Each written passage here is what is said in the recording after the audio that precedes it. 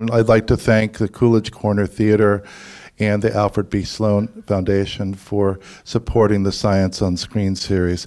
And now, Professor Goldberg will be talking about artificial intelligence and the Uncanny Valley.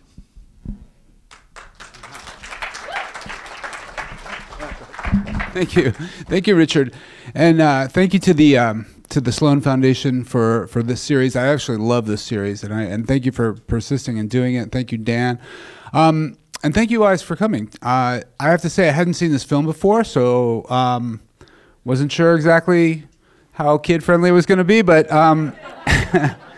but I have to say it is a very interesting film, and it raises a lot of questions that I think are on everyone's mind today. And so I'd like to open it up, and I have a few perspectives I might share with you on where I think this film is coming from, that I'll show you a few slides, and then we can talk about, that we can answer questions. I'll be happy to sort of have it as a discussion. The one phrase that I like to use a lot is that all robots are mirrors. And it's a way of thinking about systems like artificial intelligence and robots, which I think of together as very similar, as really reflections of ourselves. That why we have this incredible fascination for them, and this is very persistent, is that they are something that we've always, that essentially is going to always fascinate us because it's basically us. And there is a long history. So the ideas that you saw in this film really trace back to the earliest forms of civilization, back to the Egyptians, the Greeks, up through contemporary time. And there are things like the golem of Prague, which was a Jewish version of this myth. Something called the Sandman, which was in 1816, so this was an old Gothic novel, but it's essentially at its core, it's about a robot. It's about a female robot that a boy falls in love with. And this, of course, we know that this in some way very directly influenced Mary Shelley in her writing of Frankenstein, which is 200 years. We're celebrating the 200th anniversary of Frankenstein. And I would say that this film is essentially in a very long history of Frankenstein films, and it's a beautiful new twist on it. But it's this very similar structure. Now, one of the things that I've learned about recently is this idea that Sigmund Freud wrote about in 1919 called Unheimlich. And this is what he called an emotion. It's an emotion that we all feel, but that we don't really have quite an English version for this. And Freud wrote this essay, and basically the best way to understand it is you're familiar with déjà vu, right? Déjà vu is where you see something strange and you say, I feel like I was there before, right? It's strange, but it's familiar. And Unheimlich is the opposite. That's where you feel something is familiar, something that's very familiar, but suddenly becomes strange to you.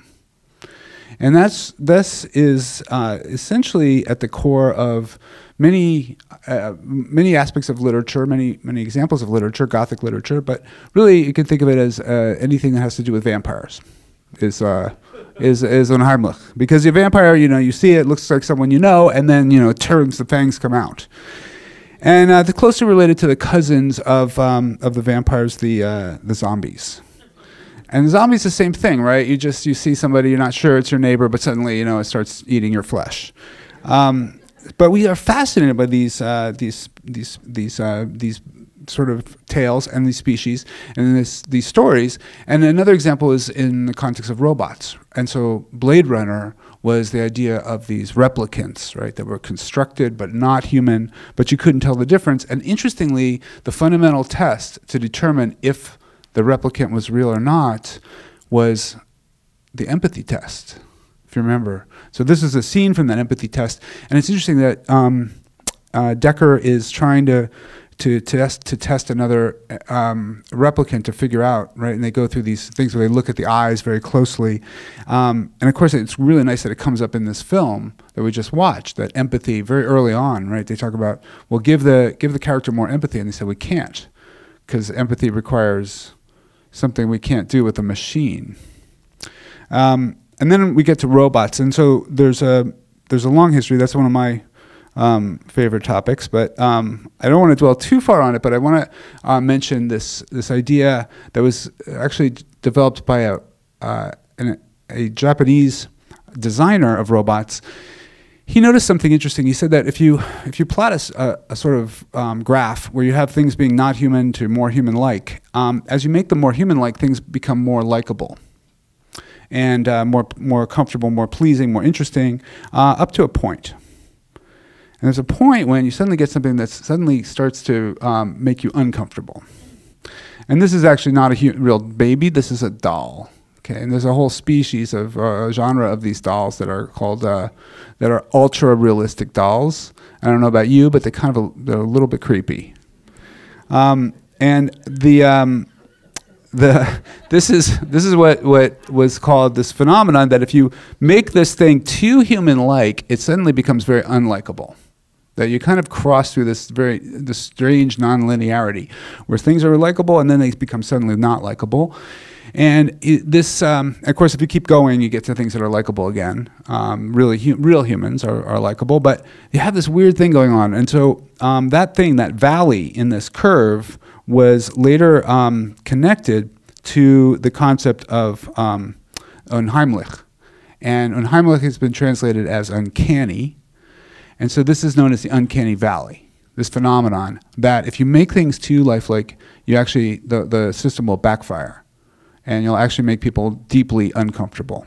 And this connects directly to Freud's idea of this emotion, that something is strange, familiar yet strange.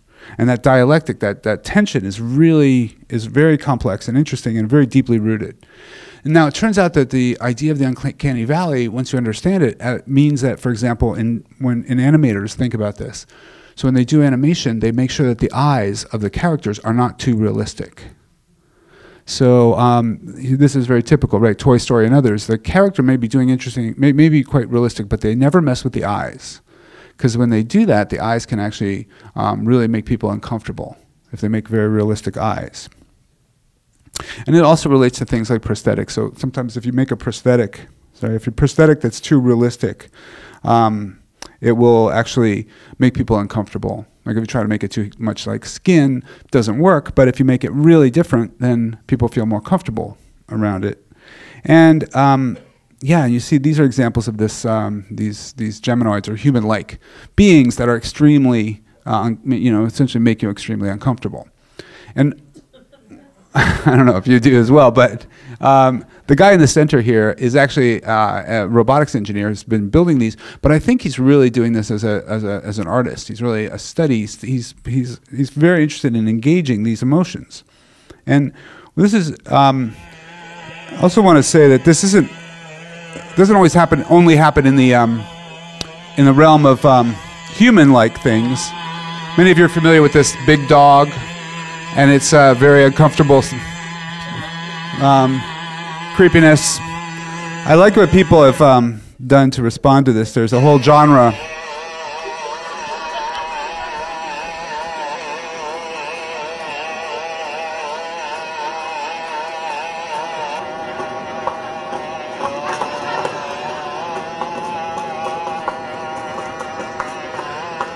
Yeah. So I think that's a great response to it. And it really, artists have played with this. So famously, Andy Warhol said, "I want to be a robot." I think, by the way, Andy Warhol was incredibly prescient, a true genius. He predicted many things. I mean, when he said, in the future, everyone will be famous for 15 minutes, remember that? That was like long before TEDx. Anyway, Andy Warhol is... was playing with this, and I think that's very at the core of a lot of artistic works, and certainly of the film that we watched just now. So it's playing on this idea that he's crossing into this uncanny valley with in the auditory realm. And it works exactly the same way as it does in the visual realm. So you have something that he, is at one level is they're trying to make it more and more friendly, but then it crosses too far. And that is really an important lesson to us about our technologies, that we don't want them to be too much like us, right? We want to know when it's real, when it's not. And that's, I find this fascinating question.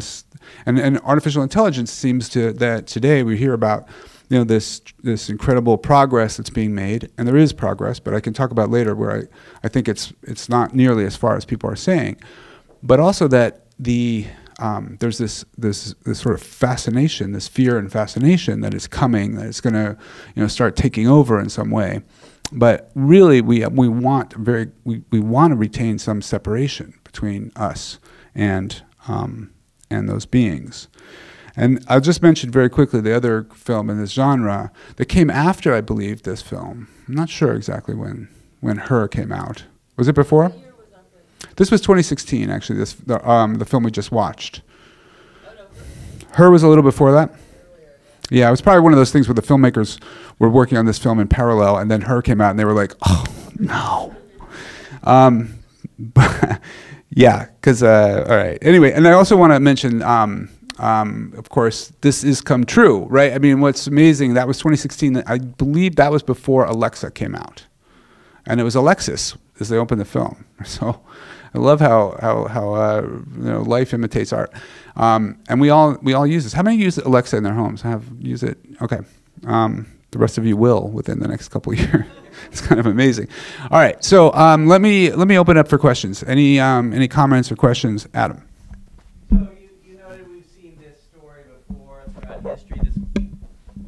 So you noticed we've seen this story before, this Pygmalion myth throughout history, and then Hollywood puts it out with Her and this movie. But you're actually in the trenches, you're on the front lines, you're working with technologists, training them, making robots, synths, AIs, all these bots, all these things. Have you ever seen an inappropriate relationship between, say, one of your students or one of your colleagues and an artificial being? Ever? Or anything close, ever? Next question. No, what?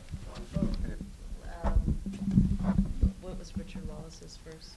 Oh, Alice. Alice. Yeah, that's interesting.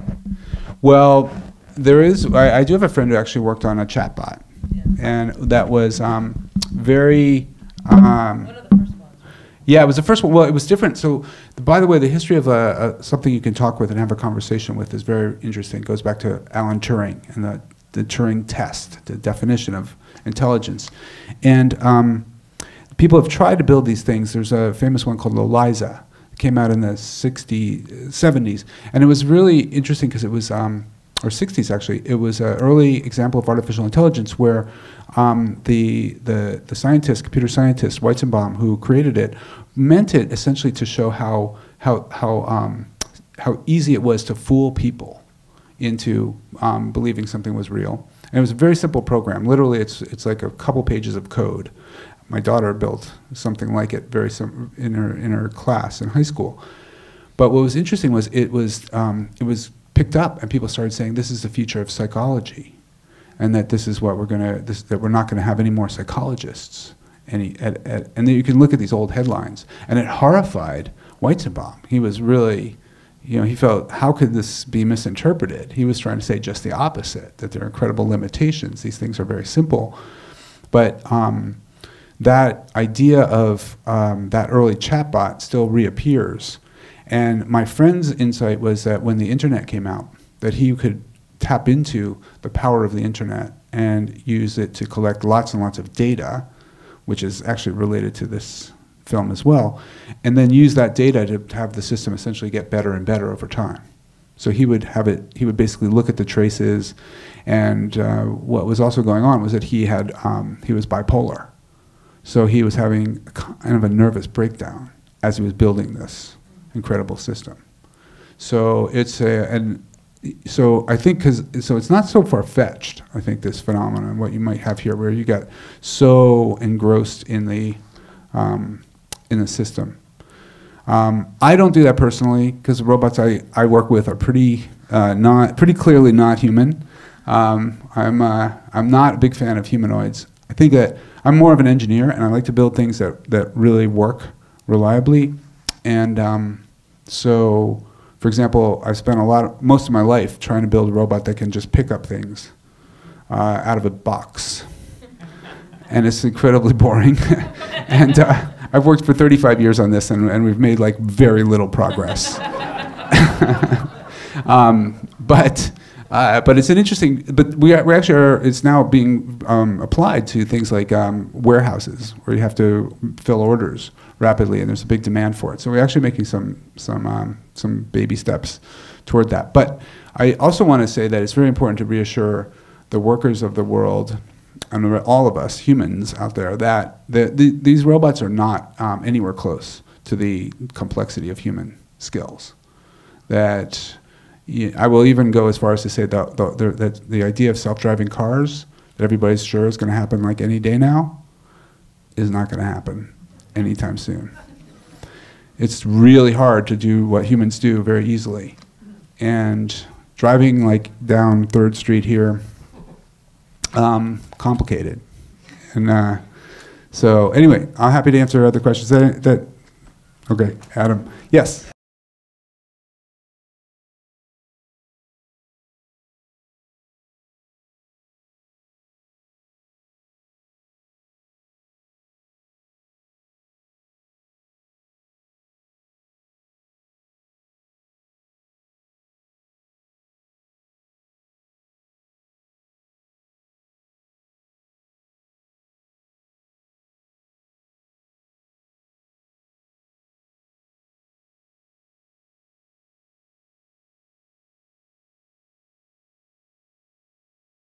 Great question, thank you.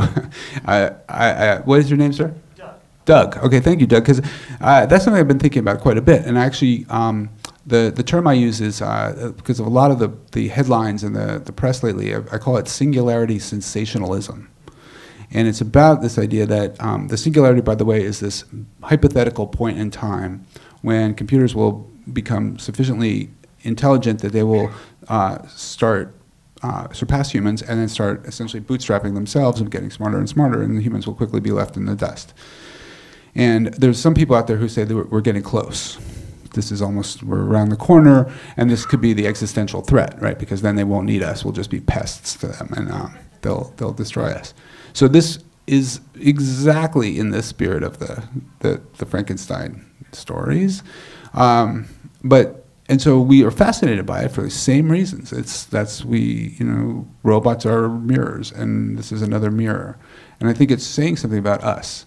So as a researcher, I would tell you that I don't think we're anywhere close to achieving singularity. We're actually able to do something in certain narrow domains, and that is like playing chess or Go. And those results are really interesting, that we can surpass human abilities in that. But remember also, we can surpass humans in a lot of other things too. We can take the square roots of giant numbers and do all kinds of things with computers that humans can't even dream of doing. But the things that we humans can do are incredibly subtle, and in ability, for example, to have a conversation, or to read body language, or to understand nuances, or to be able to just pick up some objects out of a box. And those things turn out to be far more intricate and complex. And even though we've made advances, and so driving is another example, we've made advances, so we can actually drive pretty well, stay in a lane on a freeway. But driving downtown San Francisco, or even San Rafael, especially if it starts to rain, is just infinitely more complicated. So I don't think we're going to see a singularity in any of our lifetimes, and I don't even think in our kids' lifetimes.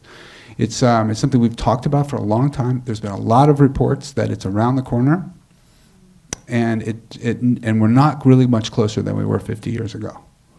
Now, most of my colleagues will agree with that, but there's a few people out there who believe, that we're close. Yeah. So I want to reassure you. So I do have an alternative, what I call to the singularity concept that I call multiplicity. And multiplicity is really very different than this idea of a monolithic computer brain that will surpass humans. But multiplicity is about the idea of people and machines working together to become smarter collectively. So you might think of it as, instead of artificial intelligence, it's intelligence amplification. And that's not a new idea. It's been around, but I'm thinking about multiplicity as a way of thinking about groups of humans and groups of machines working together. And I believe that's not science fiction. By the way, that's exactly how Google's search system works. Google search relies on our input of data, and many of these systems that we use every day to recommend books and movies and products all are essentially using our own data to learn collectively, to reflect that back on for us. So those things, I think multiplicity is very positive. It needs us. It's never going to overwhelm us, but it will make us better at what we do, and collectively better at working in groups. So that's my response to singularity, multiplicity. Other questions? Yes. Japan got very recently a female voice, which is very friendly. China? China. Yes. Right, you know about that. So would you? Oh, right. China has recently got a voice. I'm thinking like sort of similar to Siri. It's very nice, but the Chinese regard it as almost as being real. In fact, they do regard it as being real, and they'll ask you all kinds of personal questions and things that you would ask a person, you would not ask a machine. So I think the Chinese, maybe they have a different feeling about it than we do, but I think for them it seems to be very real. Would you comment on that? Absolutely. Thank you. What's your name, sir? Robert Harrison, and I'm reviewing this movie. Robert Harrison. I think it's wonderful. I had a great time. Okay, wonderful. I So, would like to know, you probably don't know, but is there such a club where they do 30 short scripts in 60? the improv. I don't know where that, but I love it. I agree. I want to go to there too. No, thank you, Robert. So he's talking about something that's called Shaolan, I believe, and it's in China. Yeah, and it's what? Shaoice. Thank you. Okay, Shaoice, and it's been very popular, and again, been picked up in the press. There's stories about it, and it's a company. It basically is an app, and you can talk to it. Now, here's the story that they keep track of how long these interactions go, how many back and forth interactions go, right? And sometimes they go on for a very long time. But there's also a report that I read where it says that when does this happen? It happens late at night. And it's usually when, it's a lot of times it's kids, young adults, or teenagers, and they're feeling lonely, and they're sitting on a train or something, and so they're kind of going back and sort of having this communication. I think they're very aware that it's not a real person. They're not fooled by it, essentially. They know what it is, but they're... Well, the article, see, that's what you have to be careful. So what I'm here to say is take the what you read with a big grain of salt. Even the New York Times and the New Yorker, I have to say, I've been a little skeptical about them lately. Some of their writings, sorry, Adam, no. But here's the thing, I think that it says something interesting again about this mirror, because it says something interesting about these kids who are spending time, that they're intensely lonely. And at this hour of the night, they can't, there's no one else awake. So that's what they do, is they turn to this as a way of sort of comforting or entertaining themselves. And that's what seems to be going on. Of course, the same friend who developed this system, this chatbot, said, the Turing test, because they still have a Turing test every year, it's a competition. And he said, what happens is, it's not so much that the computers win, but that the humans fail. So humans can believe in things, and we can project onto them. And it's this anthropomorphizing that we do all the time. So we look at a piece of toast and we see a face. We do that. That's very deeply rooted in us. So we want to project and we want to believe in these things. So that's not too surprising. and so, you know, with this Chinese one, I think, and there's companies now with very big motives for building systems like this, right? They want to keep you attached to your screen, and I'm pretty sure they're showing ads on these things, or at least she sneaks in a few recommendations to at some point. So, so I think that's true. I think that where you know, we're never at a point where you can really fool anyone for very long that this thing is real, right? I will put a bet on that we're not going to see that anytime soon in the next 10, 20, even 50 years. Tiffany. Well, I've been using this AI assistant, which is yeah. called Clara. I have an AI assistant over email named Clara, and she does have human assists, but she's amazing. Most people don't know she's not real. And I thank her at the end of every week because she does such a good job. And people always compliment me on what an amazing assistant that I have, but she's not human. But Ken always likes to remind me that there are a lot of human assists. Yes. Because it did kind of sell itself as an AI assistant, but... Yeah. So how many of you know about this, Clara? Or there's a number of these... There are these. This is a big thing now, and there's several companies that offer this as an AI assistant. And what happens is you register and then you email this AI assistant, and it seems to do like remarkable things. Well, the secret behind it is there's humans behind the curtain. Well, only on a complicated schedule. Well, actually, they call it. The guy proudly. I saw a talk where he proudly said, "We have this artificial intelligence."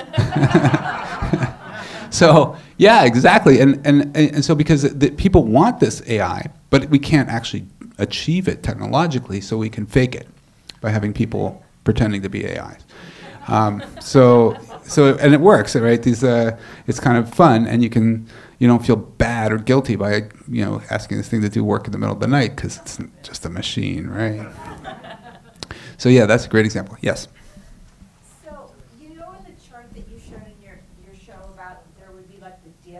Yes, the Uncanny Valley. Yeah, exactly. And is there any thought to a backlash that people have towards, what we've been told, or do you feel that there's a backlash to, robotics are on the way, this is the way we're going to have to live, but people are getting annoyed and frustrated, and it might be attributed to a certain age group, more like an older generation versus not, but that it sort of fuels behavior that's negative and not moving forward with this. Am I? No, you're right. I think it's a great point. What's your name? Donna. Donna. Thank you, Donna. I mean, it's really, I think, part of this bigger issue about how we're getting so addicted to our technologies. And Tiffany's been writing about this, and it's very interesting. I think that we're getting, we have major corporations with major resources developing these systems that are designed to capture and hold our attention. So games and likes and little nuances like Twitter, which Tiffany just pointed out. My wife, Tiffany, by the way, pointed out that when we get likes for something, it turns out that the system doles out the likes. It doesn't give them all at once. It gives them to you over time because it keeps you hooked and checking your system, which is, diabolically brilliant, right? Of course they do that. So absolutely, I think it's raising concerns. It's having a huge effect on kids. And so there's been a big movement in schools now to really try and address what's going on with students and attention spans and being essentially addicted to this. And can't turn it off. So it's a very big issue. Of course, I'm not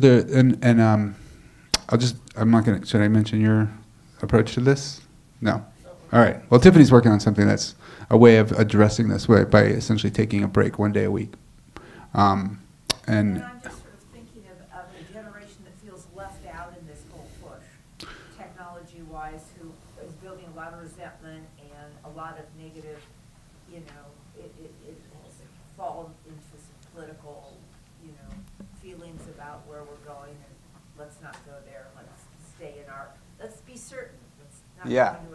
No, I think you're right, Don. The example we're just seeing today, the recent elections just this week, that there's a huge wave of resentment and anger out there, and a lot of it's directed toward the Bay Area, partly because it's the people do feel left behind, and there's a big gulf between people who are technologically using all these tools and very comfortable with them, or those who are feeling like they don't really get the benefits.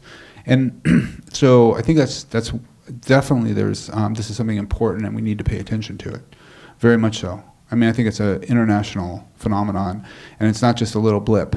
This is something that's here and it's going on, and it does have to do with technology. I mean, I think I would say it's even in the Middle East, when we look at these fundamentalist groups, it's similar, because they're also feeling this intense anger and frustration about this sort of progress that they're not getting to, or they don't even want, but it seems to be moving ahead of them. So, and then another thing I'll mention just really quickly in the same regard is the whole issues of privacy around this. That we are opening up this Pandora's box with this thing, and the idea of cameras, right? We're putting them all over the place. We have the microphones. What's interesting about the Alexa is that we actually now we buy that and we put it right by our bed, so it's an alarm clock. We just put a speaker connected to the internet by our bedroom, right? I mean, amazing what corporations could get us to do. So yeah, I think we need to be worried about that. I think that what we're seeing now with Facebook and others are sort of the tip of the iceberg of what we're going to see about what privacy can be. It can be eroded. Yes. Yeah, piggybacking on that, do you see the need for the development for a universal code of ethics as it comes to AI development and robotics as it gets progressively more powerful in our world? I have to admit, thank you. That's a good question. And what's your name? Janet. I do think that when it first came out, the idea that we should sign this thing, I was a little skeptical. These sort of statements, declarations, that there were petitions, and I'm coming around to actually thinking there is something to that. I think just as there has been in nuclear or against certain forms of experimentation with genetics, right? That it actually makes sense that we should draw the line. And there was a case where recently with Google and the Defense Department. Did people see that?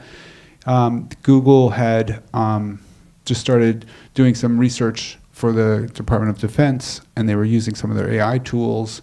And actually, to their credit, the Google employees really raised this issue and created a huge controversy. And then Google decided to stop doing that. And so they have their own statement of ethics. And I do think that's a healthy thing. It's going to be complex to get that, but maybe I think that would be valuable in the future. Thank you. Yes. What would you either like to see, or do you think will be the next breakthrough to take all of this to another level, or is it we don't know what we don't know? Okay. So one of the things that's happened is, so one of the things that people sometimes say is that technology is exponential. And they show, it sounds like a scientific word, it's exponential, but if people use that, show that they don't understand what they're talking about. Because exponential is something that doubles, in a sort of, in a very, very quickly growing way. Now there's Moore's law, and I'm very aware of that, but that's kind of an extremely unusual case. And most people agree that we're reaching the end of that as well. But what's happened, what happens usually in science progress is that it's punctuated equilibrium. So things move along and then there's a jump. Some basic insight happens, like theory of relativity or something, and then that suddenly changes everything, and then there's a lot of progress around it, and then there's another jump somewhere else. So what's happened in the last 5 years is this particular jump that's known as deep learning. And and there's no doubt this is a real thing. It's fascinating because it's basically a combination of three things. It's lots of data, lots of computing, and a new class of algorithms that puts those two things together and uses the data to train these large networks. of weights. And some people say it's like the way the brain works. It's not really, we don't understand the brain. So it's not like that. But it is powerful, and now because we do have access to lots of data because of all these tools and networks out there, that we're able to collect such data and then train these systems. And that's how we're getting these systems that are capable of doing voice recognition much better than they were in the past, or image, right? Google search and things where you give it an image or give it a word and it finds images.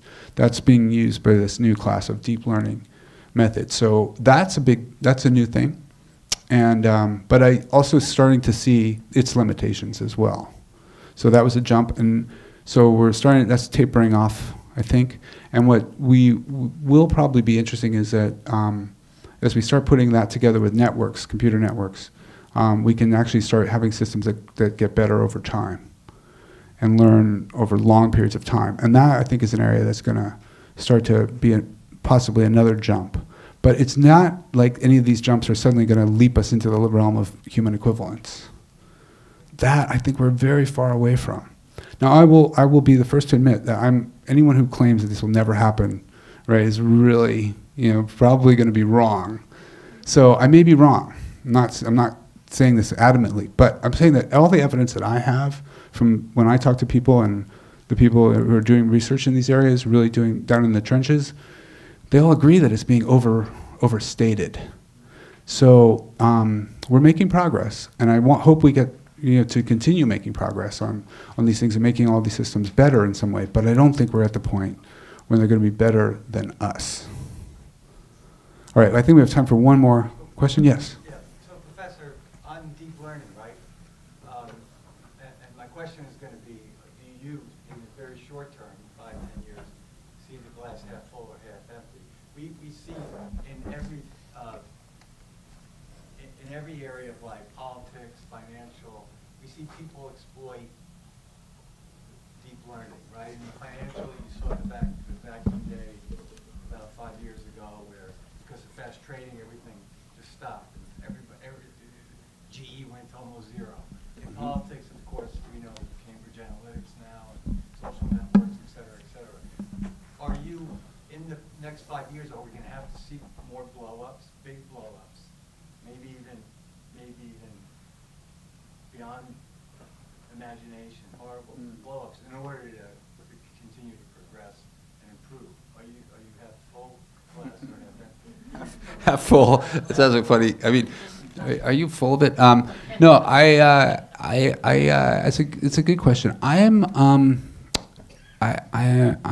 skeptical in the sense of I think there's more surprises in store for us, and negative surprises. I think we're not done with those.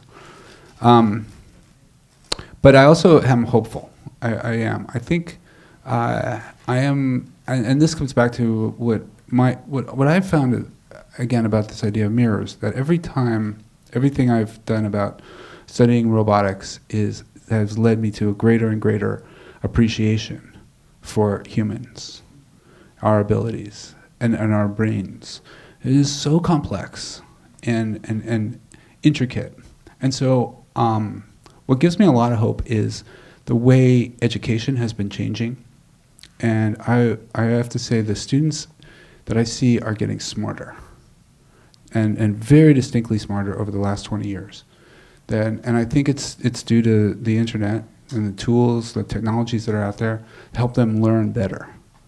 And so they're able, you think about it, because they from, let's say, middle school, they're accessing the internet, they're learning all kinds of things, they're getting videos of information that they missed at class, and they can follow up, and so they end up getting just better. And we see the result of that when they're applying to college and grad schools. They're very, very smart. We're all kind of scratching our heads and like, wow, these kids are publishing papers. It's very common that students applying to grad school will have not just 1 or 2 or 3 published papers. Yes, and that didn't happen 20 years ago. So that's why I'm hopeful, because I think that as these tools, with all their limitations and dangers and challenges, are also at the same time opening us up and connecting us and giving us access to our own results and ideas.